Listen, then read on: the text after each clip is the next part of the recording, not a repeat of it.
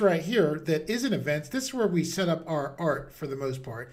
And then game events is where we set up our programming as well as our logic to actually make things work in this game engine. Okay, in Gdevelop, the way things work basically are scenes, which you saw we added a scene, which is over here. And then it works by using events as well as actions to set up the logic and programming for your game. So right here we see the sinuses. There are no events here. Events are composed of conditions and actions. Add your first event using the first buttons of the toolbar. So what we want to do is click this button right here. When we click that, now we have our condition as well as a way for us to set up an action. So with this setup, we are ready to begin working the setup to get our animation working. Okay, one of the very cool things in Gdevelop, I'm going to click back here to go back to our artwork here. As an artist, typically when I come into a game engine, I want to see my work move. I want to see my artwork move. And one of the things when I first tried Gdevelop that really made me like this was how easily you could set up movement. You can program movement yourself like you would in other game engines, but Gdevelop also has it set up where you can set up your movement, I mean, as far as your controls, almost immediately. So right now, if I go to my arrow keys, nothing, oh, actually it does work a little, and that's just by pushing the arrow keys, you can make fine adjustments to your artwork. However, what we can do for movement for this is we can double click on our sprite. I named this idle. Actually, this player here, this animation 0 is supposed to be named idle. Okay, when you look to the top of here, you see where we see properties. You want to click on behaviors. Once you click on behaviors, you'll see this plus button to the right. When you click that plus button, you'll see all of these different behaviors. What you want to do is scroll down if you want. You could also see it without scrolling, but this top-down movement for 8 directions, you're going to left-click here. When you did that, you have these different options set up where you can adjust your top-down movement. I'm going to scroll down. I'm going to take away this check mark next to Rotate Object, and then I'm going to click Apply. So just with that now, when I look up to these options up here, this right here is our preview button, and this lets us preview the scene. This also lets us play our game. So I'm going to click this now. And when I click this, we can see our sprite right here. Now when I use my arrow control keys, you can see that I have control over the sprite. So I just really like that, how easy and quick it is just to at least get your artwork moving.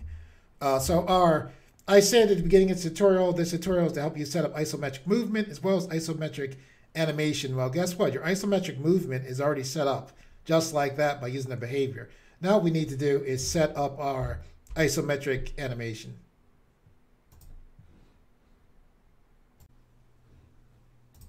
Okay, to set up our programming, we're going to click on Game 1 Events.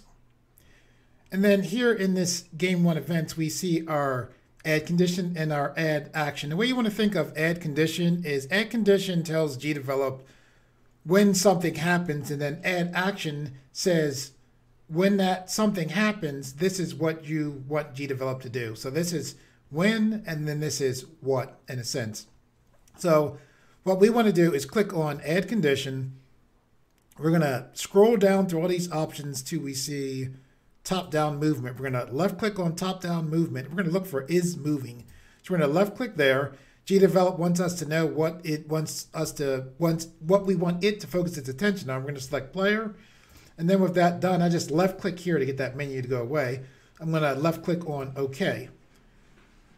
Okay, so our main thing is the player is, we're saying, look, when the player is moving, we want something to happen. In Gdevelop, we have conditions and events. So this is an event, and then we add conditions to the event.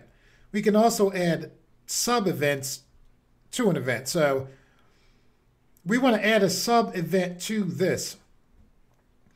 Now, it's important where you click in Gdevelop. So to get this if I click on this gray panel here where it says players moving, if I left click here, if you look over here, see this button is actually our sub event button. See how it's grayed out? It's grayed out, so Gdevelop is telling me that you can't select this right now. So what I need to do is actually move my mouse down some and then left click underneath that gray bar, but still in this box that represents our condition. So now when I did that, now our sub event is now selectable. So I'm going to left click there to have our sub event appear. So with this sub events, this is actually, we're going to set up our animation angles. So remember, we have 8 different angles. So we're going to need 8 different sub events. So we have this first one here. So we need to click this button 7 more times. Now Gdevelop still remembers that I clicked right here. So it's basically, I just clicked right here now. So I'm going to click this another 7 times. So this is going to be 2, 3, 4, 5, 6, 7, 8. Okay, so now that we have these different sub events set up, we are ready to go through with our different angles. So remember, I told you this is when something happens and this is what you want to happen. So for this add condition, we're going to left click right on that add condition. And what we're going to do is scroll down till we see, almost past it, but there we go, keyboard. And then we want to go to key pressed. So this is our first animation, and this is going to be left. So I'm going to hold shift, and then I'm just typing in left. Now that there was a list that popped up, I could have scrolled through that list and I could have found the button and just selected left. Just telling you that so you know that you can do that. This is faster, so I just typed in left. So I'm going to click OK.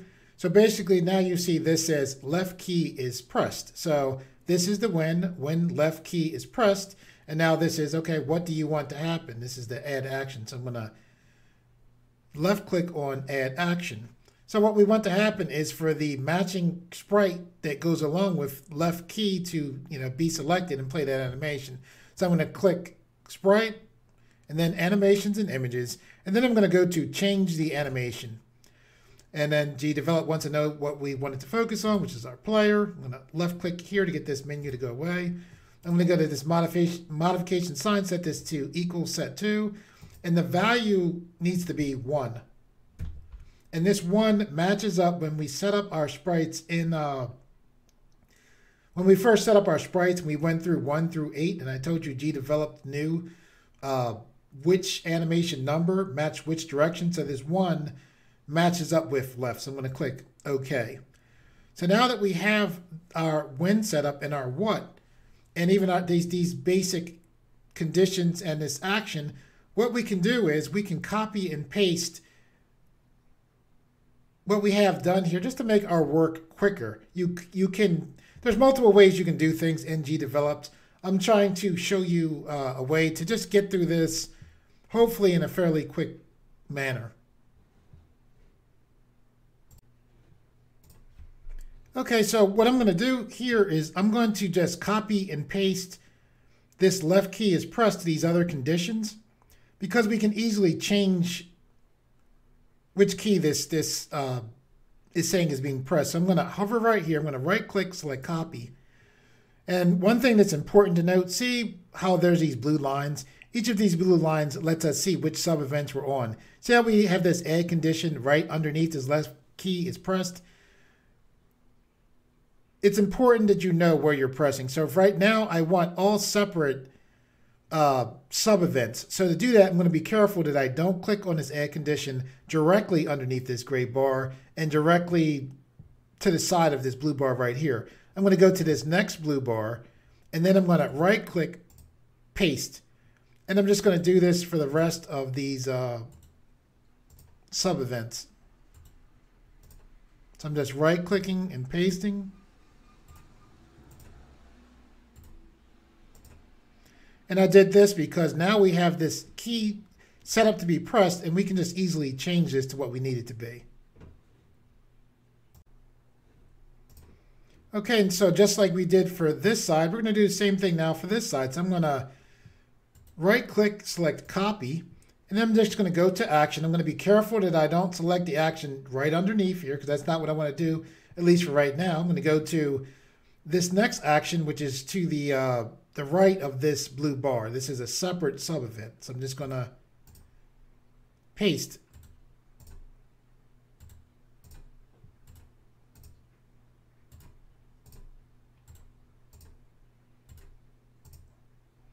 Okay, and now this is also easy for us to set up and change.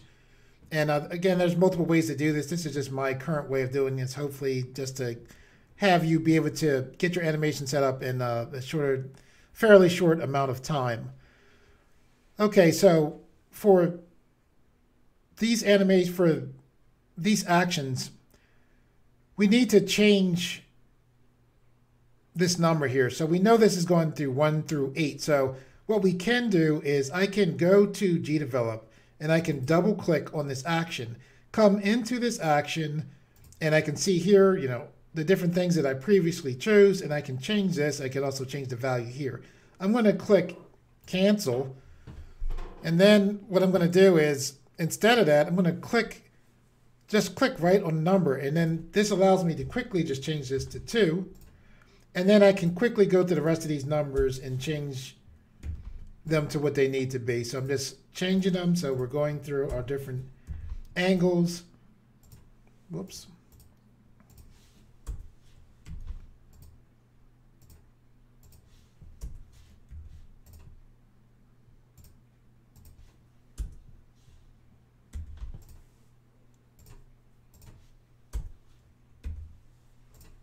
Okay, so now just by